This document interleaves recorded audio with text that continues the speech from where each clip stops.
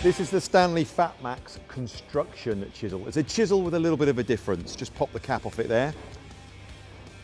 Now it's got a steel strike face on it, so you can use any hammer to strike it with. Bi-material handle, so it's ergonomic, very nice to hold on to. At the pointy end, shall we say, you have the bevel at the edge there, so you can use it as a standard chisel for whatever application you'd normally use your chisel for. There we go. But this has the added bonus of another bevel along the longer edge with a metal strike face on this. This is really handy. If you fancy doing a little bit of notching out, you don't have to change tools. This will do them all.